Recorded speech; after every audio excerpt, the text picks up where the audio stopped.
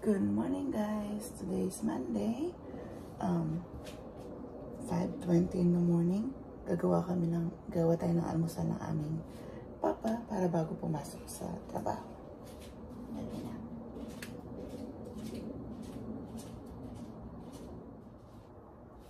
So, niready ko na yung para sa kanyang coffee.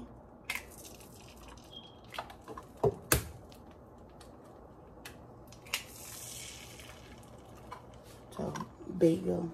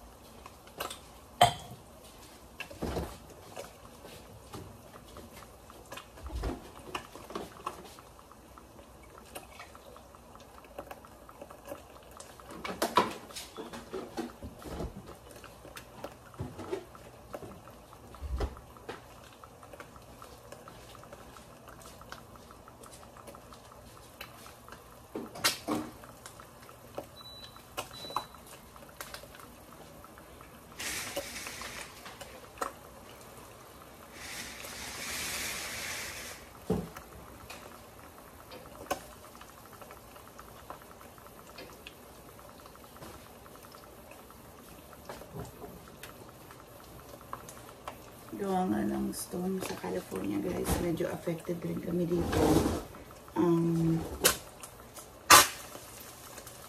Yung pole, puno na yun ng dahon. Nakita ko ang daming dahon. Medyo maambon na yun. Pero hindi kagaya ng isang gabi na nandun ako sa lake. Yung hangin, napakalakas. O baka kanina malakas, hindi lang namin napansin.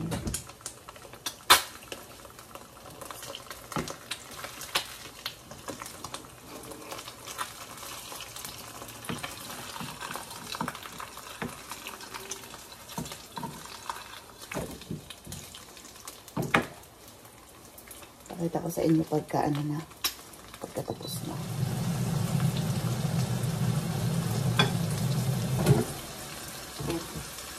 Nag-brown yung bagel.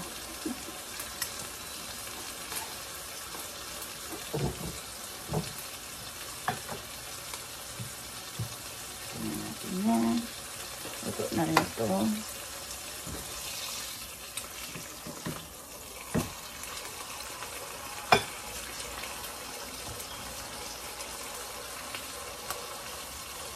And cheese.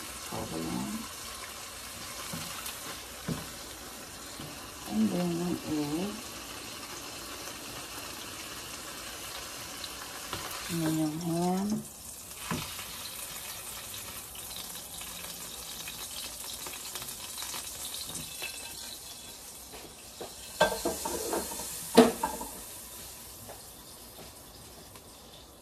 Well guys, breakfast is ready.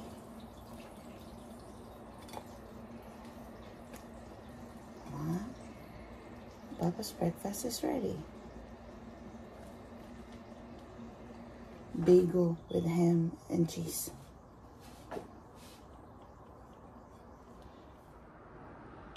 Then I'll make his coffee. Try to brew it.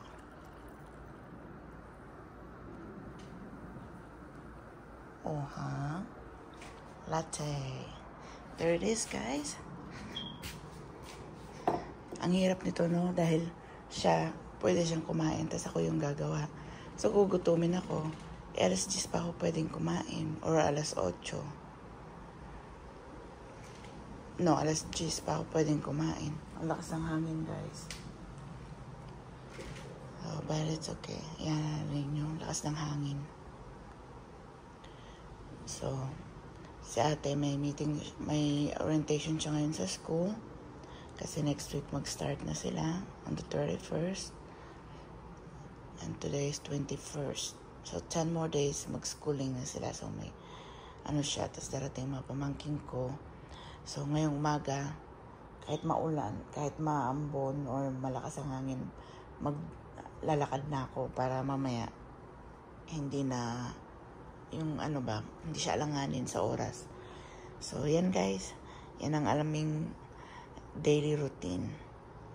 Hindi ko lang lagi pinapakita kung ano yung ginagawa ko. So, see you in a bit. Ayan nga po, gloomy ang aming morning at malakas po ang hangin. As you can see, gumagalaw ang mga puno.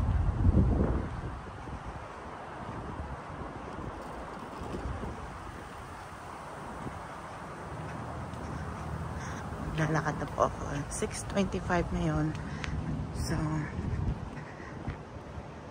siguro kahit mga 45 minutes. So, balikan ko kayo guys kapag katapos na tayo maglakad. Talagang mulan siya kanina guys. Madaling araw. Naman may paddle. Ha? Basa yung buong kalsada niya guys. Balik na tayo. Nakaka 20 minutes na tayo mahigit. Kunti pa. Kalahati na lang. So, yan. Pinakita ko lang po talagang umulan siya. Basa po yung buong paligid. So, ngayon, kailangan po namin yung ulan. But it's just weird. Rain on summertime. Dito kasi pag summer, hindi umuulan. Isang buwan pa bago mag-fall. So, yan po muna. Nagulan kami. Come on. Maabot kami. Come on. Little one. Come on, cross the street. Go, go, go. Go. Go. Right here. We're gonna go get sugar for grandma. And then over there later, milk. Come on. So, guys, because they told me that my mom needs some sugar and some other stuff, so I passed by a Dollar Tree to go get her sugar. And then we found eggs on sale, guys, and it happened that we were really low on eggs, and we use a lot of eggs in this house, guys. And this egg, 6 pieces for 25 cents. So I was like, why not? Let's take advantage of it. It's just because it's expiring soon, guys, in 5 days. It will expire in 5 days. But I was like, it don't matter. Even if it expire on 5 days, you know, eggs could last long. Especially if you have it in the fridge. So I took advantage of it, guys. But not the whole thing. I didn't buy the whole thing. I just bought, you know, one for my mom and some for us too, because who's not gonna take advantage of it? It's 25 cents. But before I did that, guys, I asked the lady, I was like, is there a limit on this egg? And she was like, definitely not. So I'll show this to my sisters later on if they want some, and if it's still available later on at the store. When I pick up my daughter, I might go there and grab some for them, at least a dozen of each. 50 cents a dozen. Like, where can you find that, and who can beat that?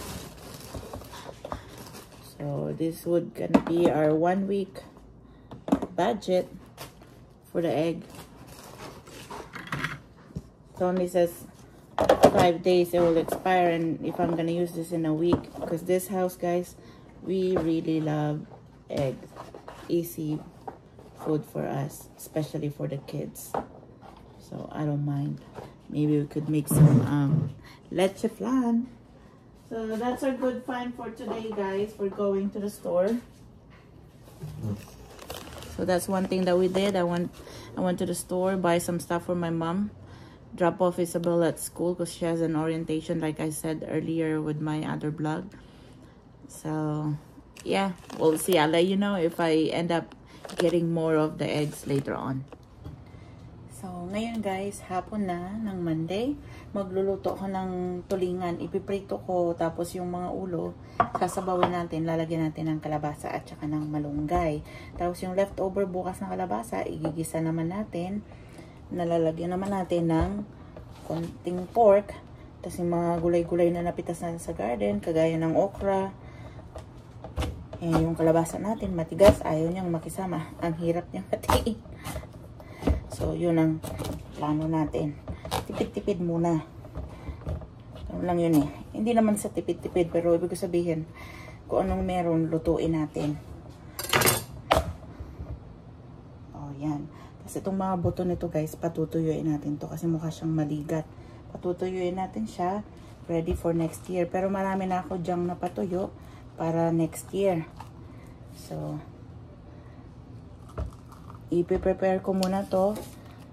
Ano ko yun habang piniprepare ko yung ano natin, yung ating kawali para maiprito yung isda. I-prepare ko naman yung mga gulay para pag naluto, diretso na sabaw. Magpapakulo na rin ako maya-maya ng tubig kapag na simulan ko ng maprito. Lalagyan ko lang siya guys ng sibuyas, kamatis at saka ng ito yung ititira natin. Sibuyas, kamatis at saka ng tanglad. Mamuha tayo ng tanglad dyan sa ating hardin. So ganyan ang aming araw guys pagka kami ay nandito sa bahay. Tapos yung si Oscar naman tsaka si Giovanni, may mashed potato na akong nagawa para sa kanila. At saka may steak ako doon, 2 piraso. So tag-isa sila. Yun naman yung kanilang magiging hapunan. Ito, kami to, mga bata at saka ang aking mga kapatid. Kakain na sila nito. Okay guys, balikan ko kayo maya-maya.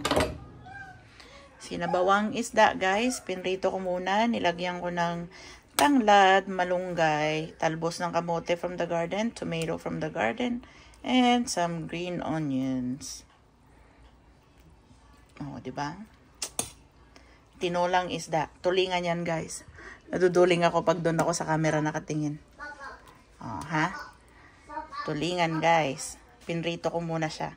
Hindi mo ko mapakain ng hindi muna piniprito. Sorry.